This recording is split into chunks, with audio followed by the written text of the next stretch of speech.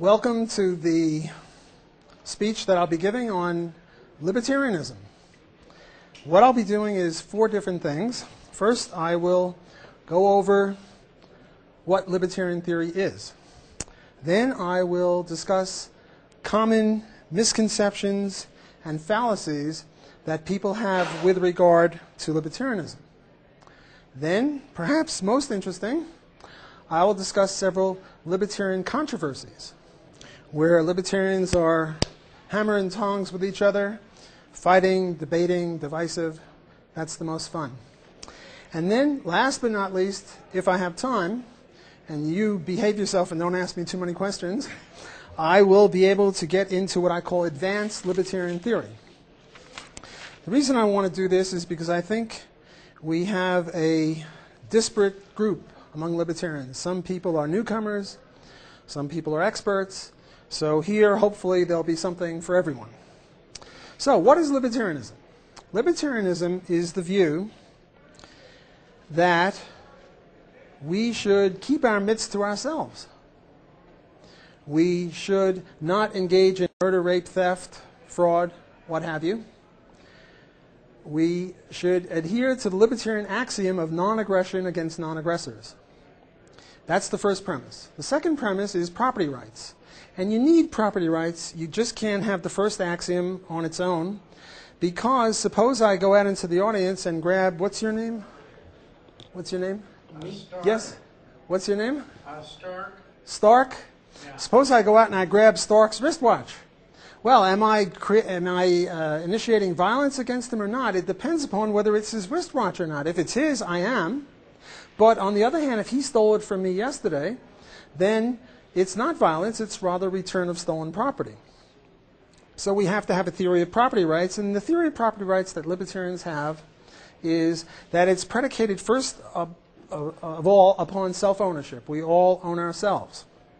Secondly, we get to own those parts of nature that we mix our labor with, that we homestead.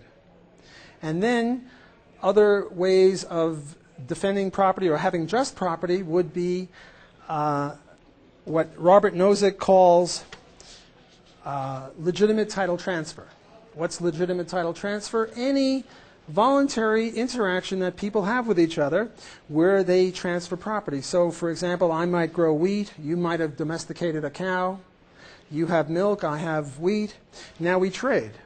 So I now own the milk even though I didn't produce it, and you now own the wheat even though you didn't produce that, but we can trace it back to a legitimate title transfer from a legitimate title in the first place. Other ways of transferring property beside trade would be gifts, gambling, contracts, what have you, inheritance. Those are the different ways. Okay, now there are 3 areas on the basis of which we can judge libertarianism or any political philosophy. All political philosophies have to have an answer or have to have examined these 3 areas. First is foreign policy. Well, the libertarian view on foreign policy, consistent with non-aggression, is non-invasion, non-imperialism.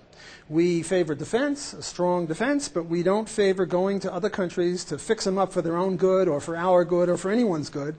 The idea is just as individuals have to keep our midst to ourselves and off of other people's necks and their property, so too does the U.S. government have to keep itself away from other people and their property.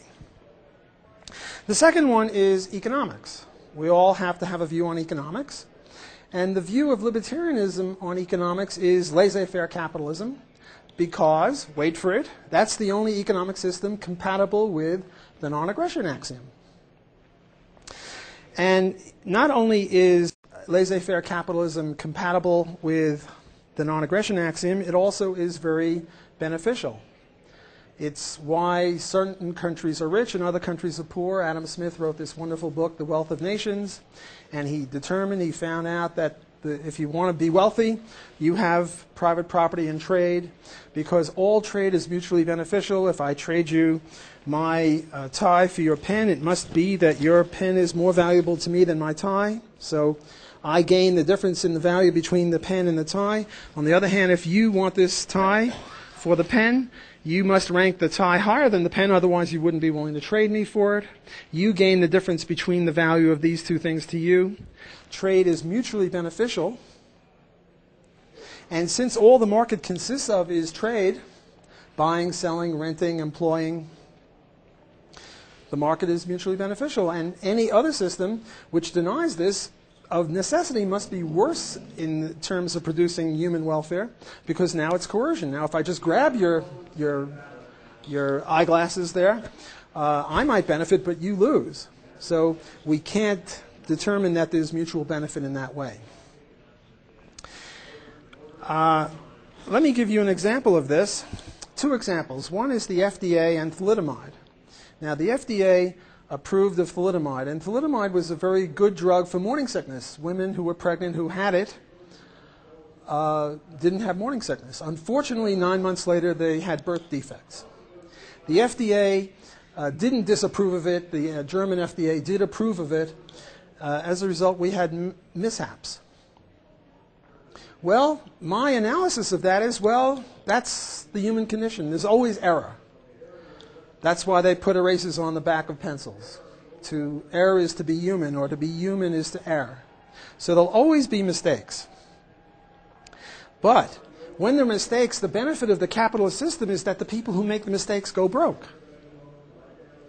The bad thing here is not that the FDA created misery, it's that they were back at the same lemonade stand after they did that.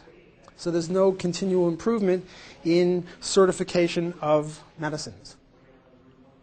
Another example is the situation that occurred in New Orleans, my hometown, in the aftermath of Katrina. The FEMA and the Army Corps of Engineers, in my view, were responsible for some 1,100 deaths, which isn't so bad.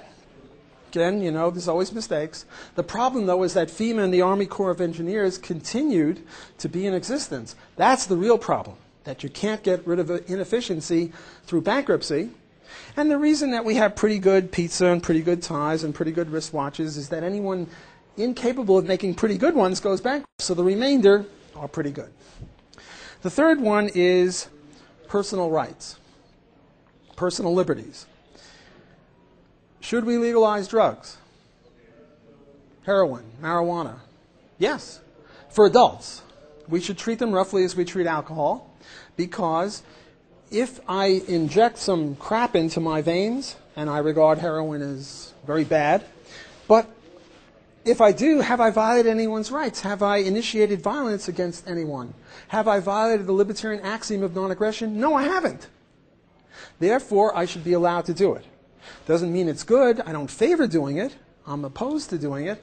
But the question is, should I be put in jail for non-invasive behavior? And libertarians say no. What about the Godzilla pill or the werewolf pill? You take the pill and all of a sudden you grow whiskers or something and you grow fangs and your ears get pointier and you start snarling and you're about to attack people.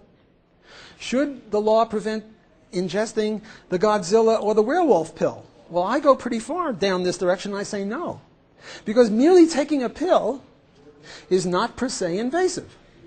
Now, you might get invasive 3 minutes after, and the police should be following people who take these pills, so as soon as they make the first clawing, biting, kind of move, then they should plug them, because they're a danger.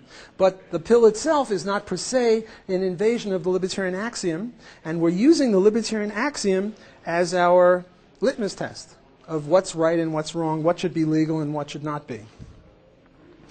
Okay, I've pretty much given you a 5-minute version of what libertarianism is. It's an introduction. I could speak for hours on this, but instead of going there, what I am now going to do is to consider a whole bunch of fallacies. People misinterpret libertarianism in various ways. First, atheism. For some reason, people think that if you're a libertarian, you have to be an atheist. It has nothing to do with libertarianism. I mean, you can believe in God, you can be a theist, an atheist, an agnostic, whatever you want to be, because you're not violating the libertarian axiom. Now, if you start killing people because they're not in your religion, well, then we have a problem, not because of the religion, but because of the killing people. Why do people think newcomers to